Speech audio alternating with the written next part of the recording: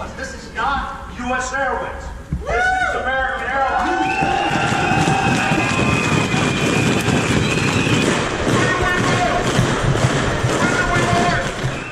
We want to retire and still live in an area where we can be proud of. And what they're trying to do is bring in jobs and take the work away where we'll suffer as a whole. This is our fight. We got one chance at getting this right.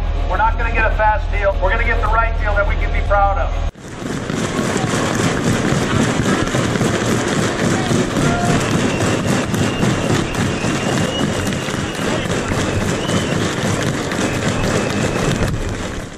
Because if we don't do it right this time, look around at the folks next to you. There aren't too many young people left. There won't be anybody left the way this company's going. They want to get rid of all of us. And our security and what's left of our pensions, the medical we're fighting for into the future for retirees, that's something that's on the table and things of that nature. Without people behind us, that's all going to go away anyhow. So we got to put up a fight. This is a huge fight. And today is just another start of another campaign on American. We're going into 3 years of negotiations. It's a ridiculous position to be in for what we've gone through. We went through bankruptcy. There are no more concessions in these contracts. Those days are over.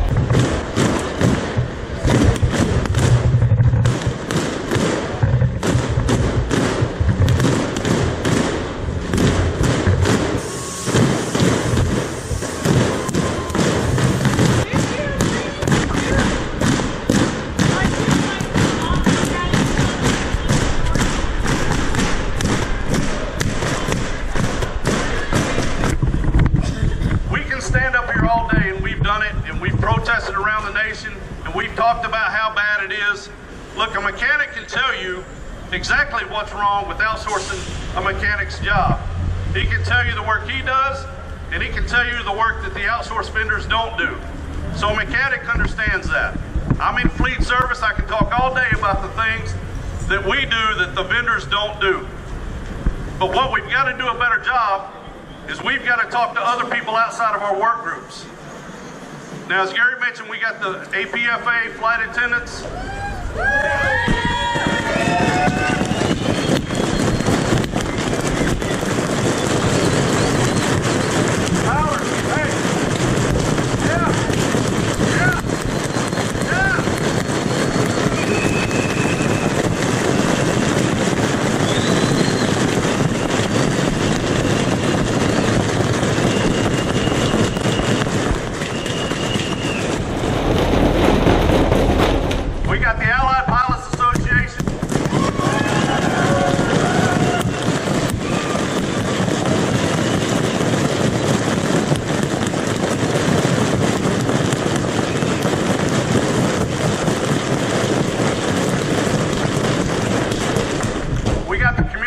Workers, the passenger service agents.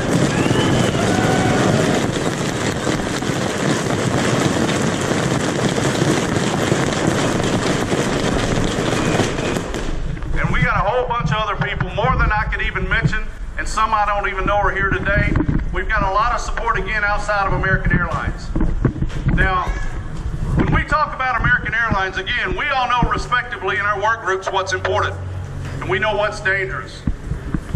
But now what's happening is the work groups at American Airlines are talking and working together. I've been here 30 years, and we're working and we're heading towards working on a level that I've never seen. And it's a good thing, because when we talk and communicate, we understand what each other's problems are. I've talked to Lori Bassani, the president of the APFA. I've known her for many years. So we've talked about a lot of things that she wasn't aware of. Why is it important to a flight attendant or a pilot what happens with a mechanic? Well, it's common sense.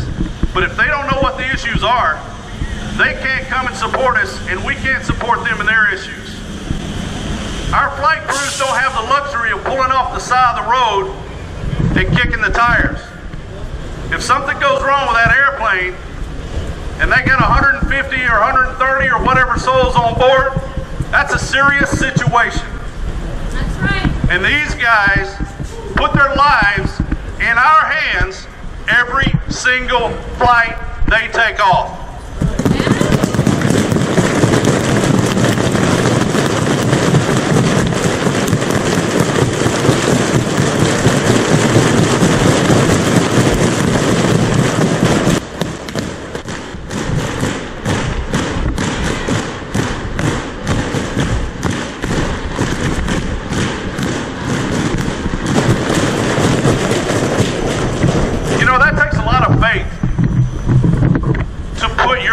somebody else's hands. To say, hey, I trust you and I know you got my back. And again, they do that every day. But they know, and they're learning more and more every day as we talk, where those jobs go when we're not doing that work. And it scares the hell out of them. And it should scare them. And it should scare the passengers and the flying public that get on these airplanes. They need to know who's working on these airplanes. We don't even know. The federal government doesn't even know. The FAA can walk in one of our hangars and dig through a mechanic's toolbox, check his paperwork, or drug testing today, unannounced. It can happen right now. And it may be happening somewhere right now. But for them to go to China or Chile or Brazil, they've got to give a lengthy notice. I've heard 30 days, I've heard 60 days, I've heard 7 days. Honestly, it doesn't matter. If they can walk in here today and check your work unannounced, it should be the same way over there.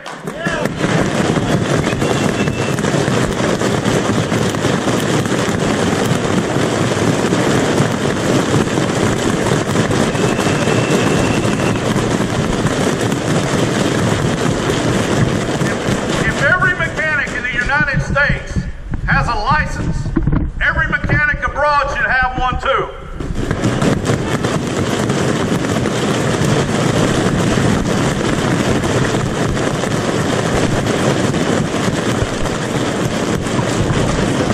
And it's not just the mechanic, it's every work group on the property. The fleet service does the de-icing. I was talking to these guys yesterday. I met with them. A couple of their guys flew in yesterday morning with no sleep, mind you. Stayed with us most of the day. I met with their committee last night, and we were talking. And I explained to them the de-icing work that we do here in Dallas, that American Airlines wants to take today. They don't want these vendors doing that work. They want the dedicated, years of experience, hard-working American Airlines employees doing that work.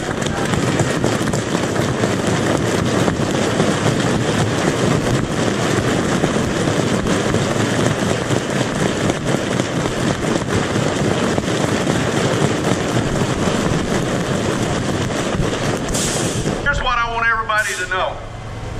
We can communicate and we can talk amongst ourselves and we can complain and we can share stories and we can all get on the same page.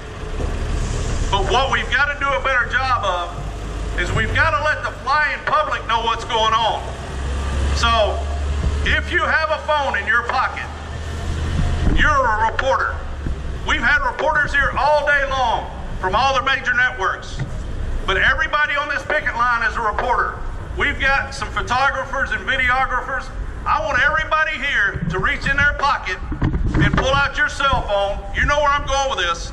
We're going to document this. This needs to go to your family and your friends and your neighbors and your congressmen and your senators. Everybody needs to know what's going on in America and what's going on in American.